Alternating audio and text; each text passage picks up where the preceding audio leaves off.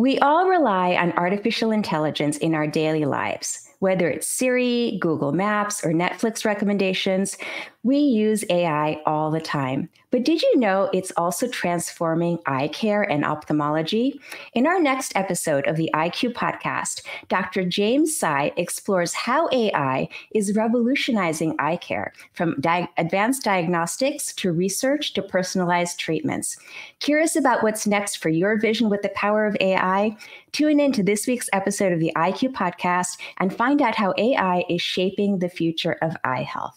Welcome, welcome, welcome everyone to the IQ podcast. I am so excited to bring this episode to you today and our special guest for this week. Our special guest expert is Dr. James Tsai. Dr. Tsai is a graduate of Amherst College and an alumnus of the Stanford University School of Medicine.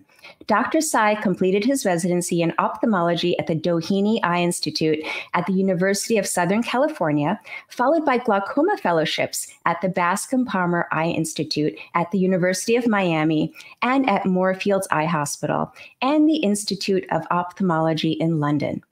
Dr. Tsai also received a master's degree in business administration from Vanderbilt University. Dr. Tsai is currently president of New York Eye and Ear Infirmary of Mount Sinai, as well as professor and system chair of ophthalmology at the Icahn School of Medicine at Mount Sinai. Amongst his many accolades and roles, Dr. Tsai serves as the founding director of the Center for Ophthalmic Artificial Intelligence and Human Health at the Icahn School of Medicine. I'm so excited to welcome to the IQ podcast, Dr. James Tsai. Thank you so much, Dr. Tsai, for joining us. It's truly an honor to have you here. And it's truly an honor for me to participate and talk with you about ophthalmic artificial intelligence today. Yeah, I've been really looking forward to this interview. I'm so excited to learn from you and to have you share your wealth of knowledge. But I would love to begin by asking you to please share your background about how, as an ophthalmologist, you first got interested in artificial intelligence and specifically artificial intelligence as it pertains to eye health. Well, I first got involved and interested in ophthalmic artificial intelligence about 5 or 6 years ago, when some of our researchers in our department were really coming to me with exciting advances that they had made in their fields. Some of them were looking at using AI to predict changes in the visual field in glaucoma, progression of glaucoma.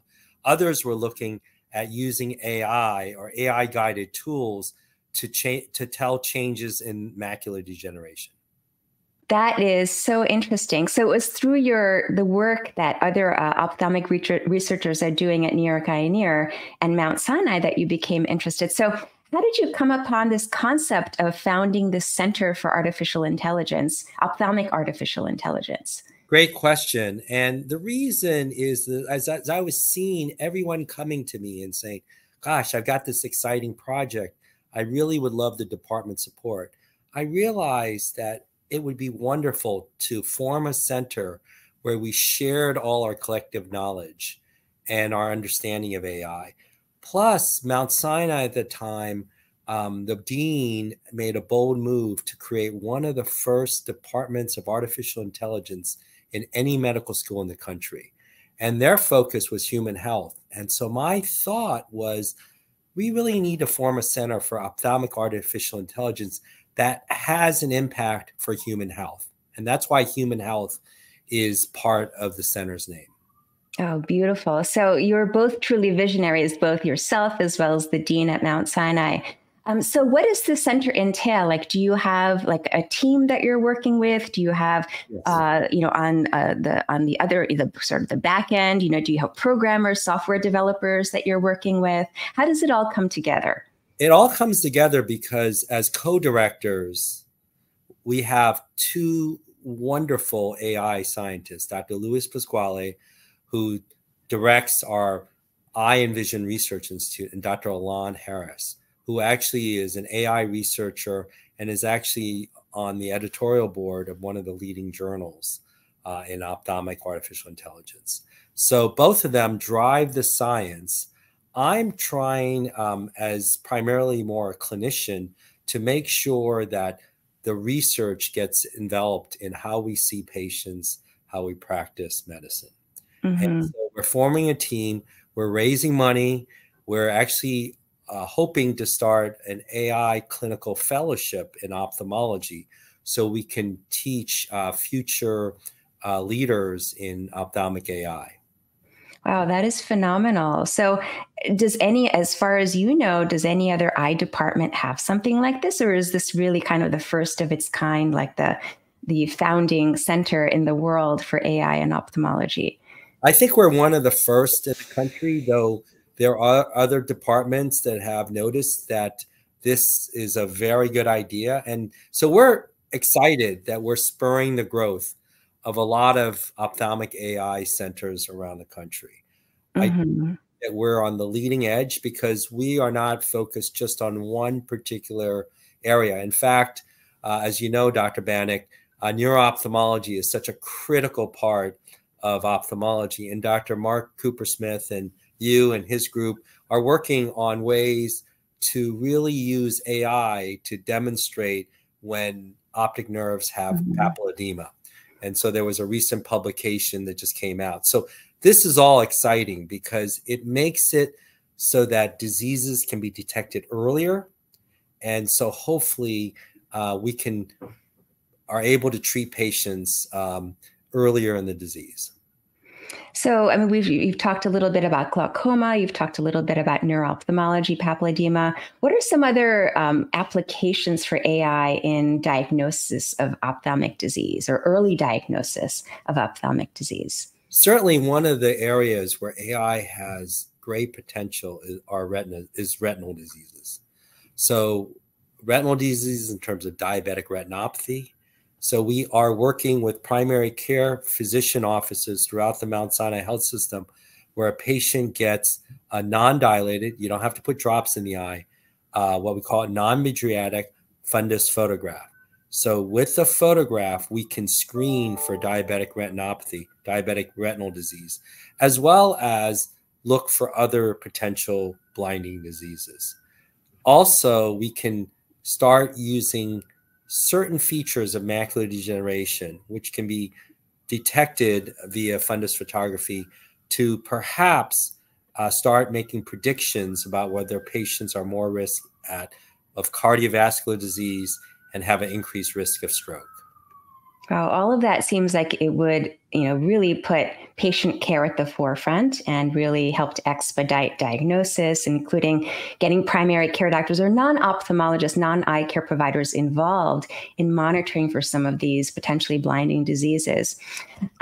So when you develop a model for AI diagnosis of a disease, like how long does it take to validate that? Like how many data points do you need before you can reliably have AI help and aid in the diagnosis? That's a great question. So far, most of our AI undertakings, initiatives have been more research focused because it does take multiple studies to validate the technology. And I see AI as really augmenting the decision making of ophthalmologists and physicians rather than replacing ophthalmologists and physicians. So it's an incredibly useful tool that we can harness in the future. Oh, that's really good to hear because I know, as computers play more and more, digital devices, et cetera, play more and more a role in our lives, we all have to worry about job security a little bit. And it's great to hear that, that this is being developed as a tool to augment and not replace eye care providers. I think that, some of us are a little bit nervous about that. So can you give some specific examples where AI, perhaps in your experience, maybe in your practice, you've used it to the benefit of managing some of your patients, maybe particularly with glaucoma? I think a lot of it is in patient instruction, patient knowledge. Oftentimes, I will ask patients if Google these or use AI to come up with what a treatment plan is and compare it to what I've recommended. I do tell them that one of the things that AI can't do, in my opinion, is individualized therapy. Mm-hmm. AI takes a lot of collective knowledge and essentially maybe gives patients probabilities. Only I, as the physician, can individualize their therapy because I understand the history of the patient. We know that studies have shown that with the latest ChatGPT-4, that, and we published on this in our work, ChatGPT-4 does as well as glaucoma specialists and retina specialists in our department in perhaps, answering questions, knowledge questions, as well as formulating treatment plans.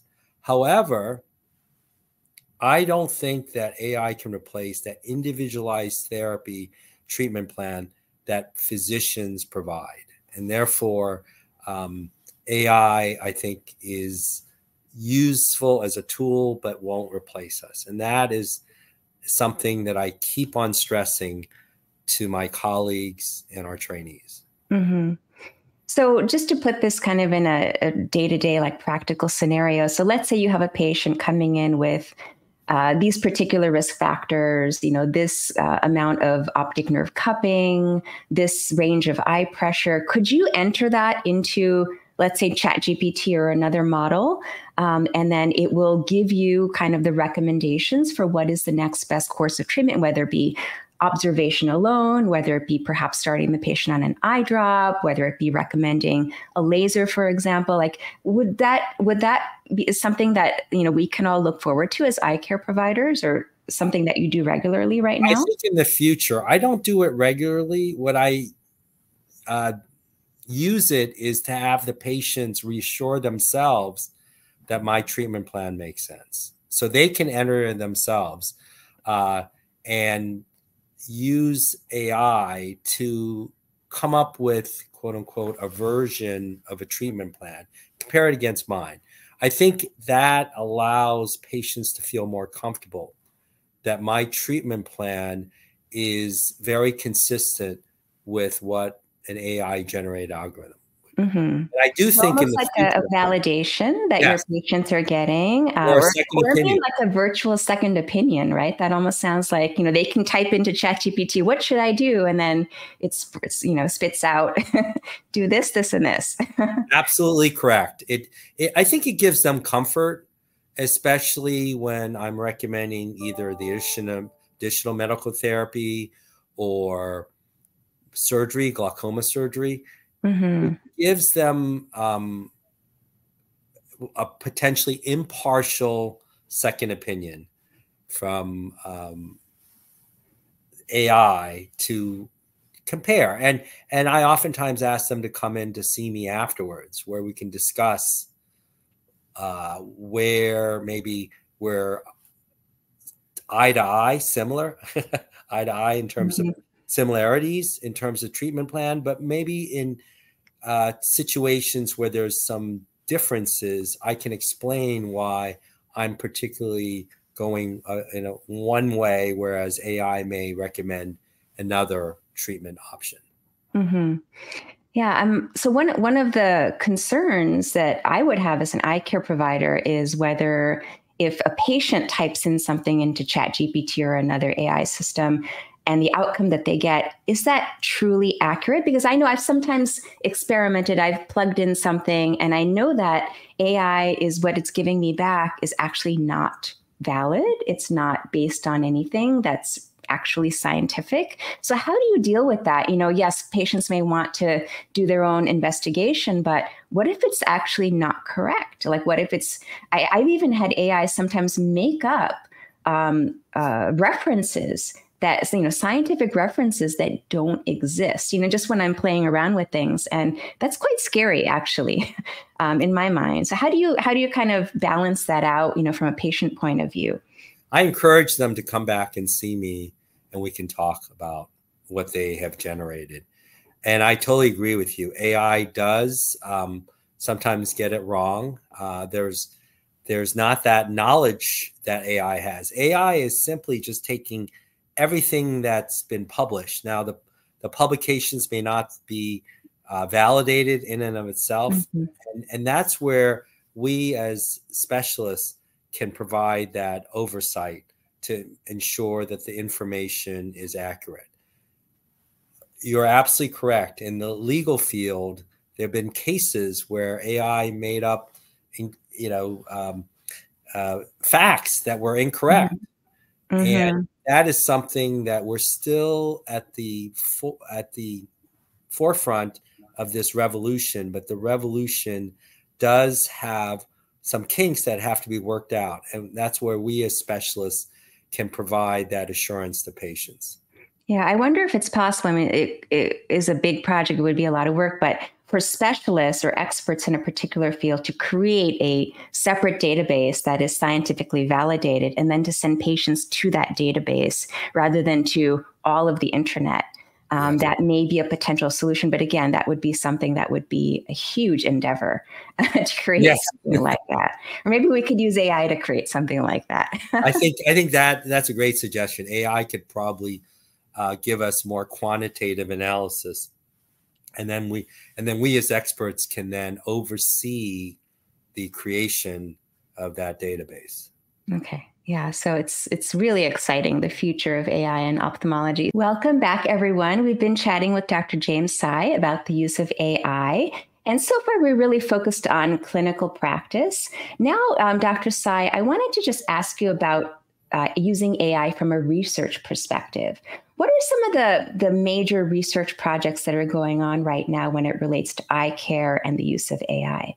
So the major research projects in our department include trying to understand better the relationship between the cardiovascular system and the ocular system. So one of our researchers, Dr. Alon Harris, is really trying to come up with mathematical models of the ocular circulation system and really gain insight into whether that can predict changes in the cardiovascular system. Another researcher, Dr. Ted Smith, has been working on research to demonstrate that certain forms of macular degeneration may well predict increased risk of stroke, cardiovascular stroke.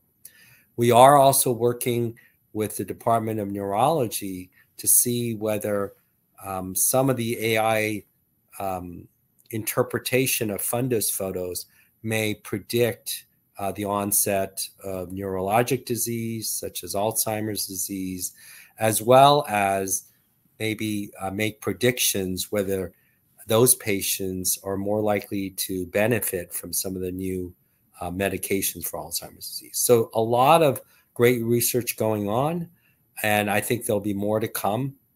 This is the future, I believe, of AI research in human health, is through the eye, through ophthalmology.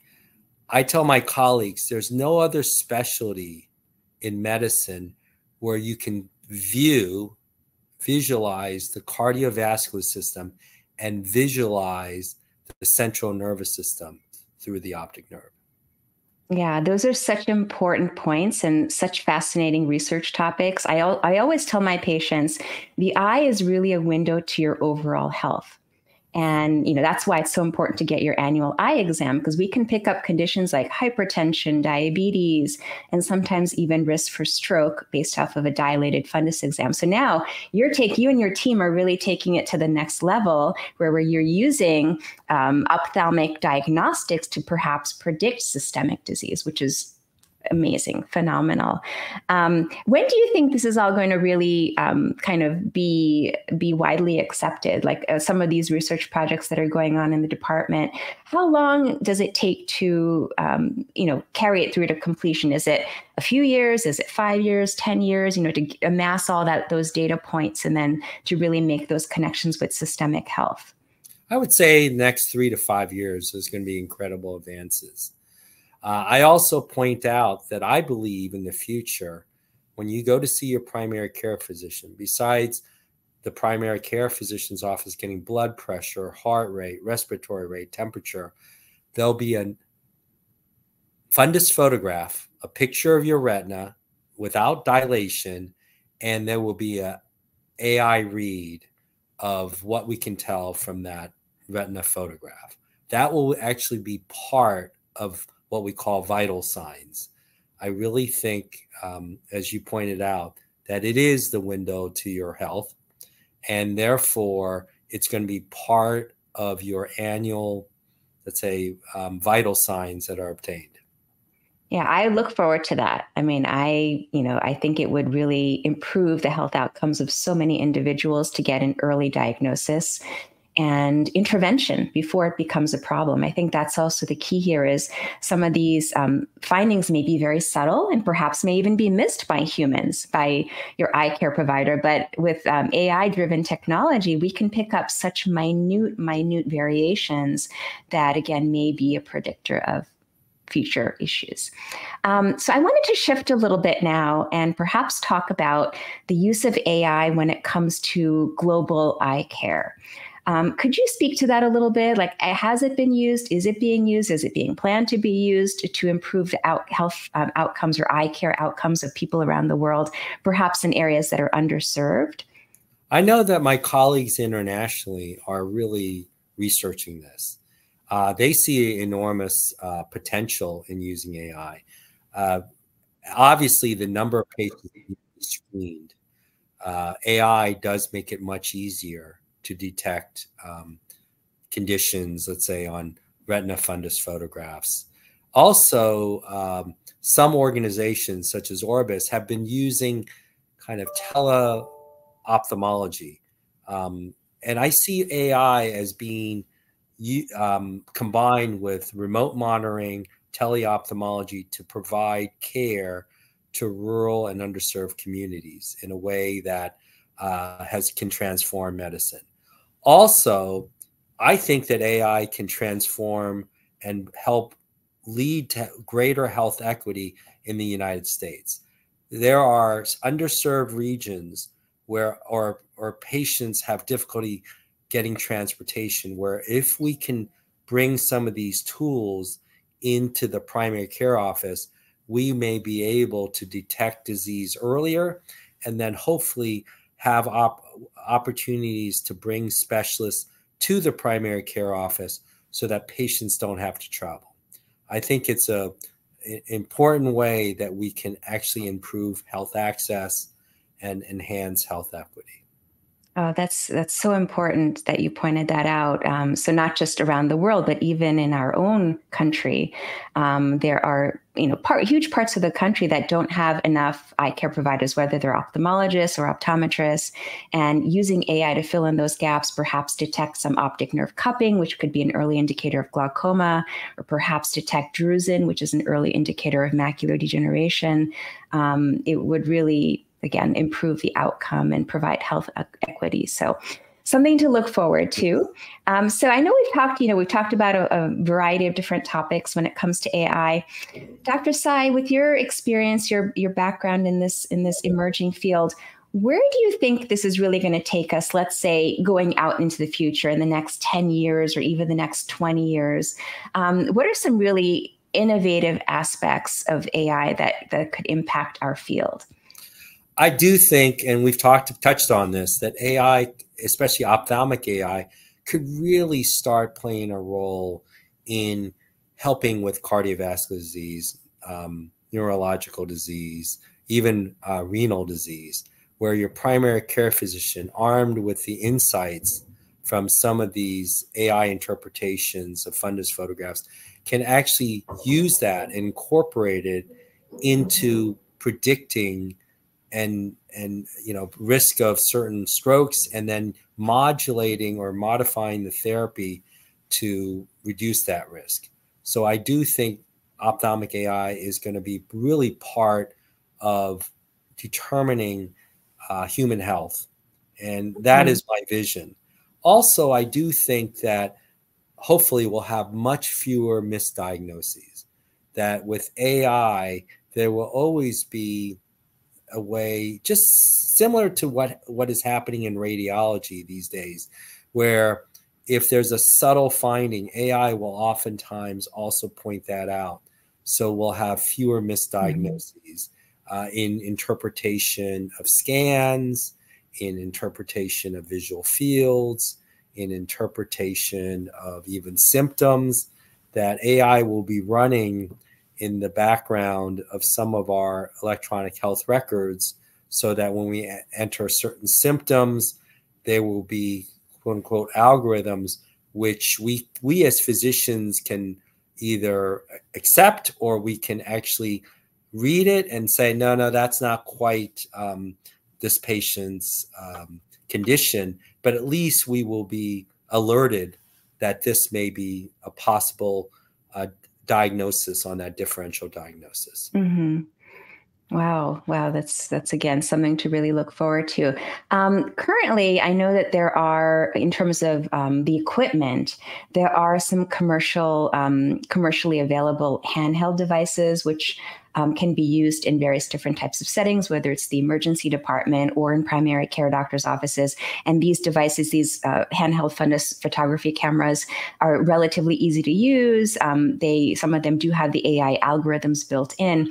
Do you ever see something like that being available for commercial use for individuals to maybe monitor themselves? Like you have your handheld fundus camera at home, and then you take pictures of yourself every 6 months, or do your whole family send it into your eye doctor? Do you ever see that becoming a reality? Yeah, great question. Yes, I do. You're very perceptive. Yes, I think that there will be a whole host of ways that we monitor our own eye health. And some of them will have AI algorithms attached to it. Certainly, those images can be transmitted to your provider's office. And there'll be a lot of remote monitoring. As I mentioned, AI really fits well with this concept of getting care even without traveling to the physician's office. Remote monitoring seems to be the way of the future for healthcare. Obviously, if you need to come in for certain procedures or certain diagnostic visits, that's going to be critical. But some of the routine follow-up checkups may be done from the comfort of your own home. Which again also expands health equity. Yes. And it decreases the need for travel and taking time off from work, those inconveniences that can sometimes come with close monitoring. Again, something I look forward to. I know already that there are some home monitoring devices available in the ophthalmic space. For example, there's an intraocular pressure monitor that can be used at home and electronically sends the data to your eye care provider so they can monitor. So it's amazing where this is all taking us. And it's also reassuring to know that, as an eye care provider, we will not get fully replaced. All of these tools, all of these, adaptations, these technologies will only improve our ability to deliver better, more efficient eye care. So that's also very, very reassuring. Well, thank you so much, Dr. Tsai, for speaking with us today on the IQ podcast. Are there any kind of last words or comments or thoughts you'd like to leave the audience with about today's discussion? I just like to leave the audience with a thought. Please keep abreast of all the findings, and don't fear AI. I think that AI can assist in the care of your condition in the future. Stay knowledgeable. AI can make you incredibly knowledgeable. You can use AI as a tool, as we've discussed, to get almost a second opinion and provide additional insight into your condition. Well, thank you for that. That's so important to keep that perspective in mind. Well, thank you, Dr. Tsai, for joining us today. If anyone wanted to learn more about the Center at Mount Sinai for Ophthalmic Intelligence, Artificial Intelligence, how can they learn more, reach out, and perhaps even contribute or donate? Well, that's a great question. And it's very simple. You can just put in your search engine, Ophthalmic AI, Mount Sinai. And there's a page for our Center for Ophthalmic Artificial Intelligence and Human Health. And it provides more information about the exciting research that we're doing, as well as the transformative care that we hope to deliver here at Mount Sinai. Well, thank you for that. And thank you again, Dr. Tsai, for taking the time to speak with us. I know you have a very busy schedule, so we appreciate your knowledge and your time. So thank you.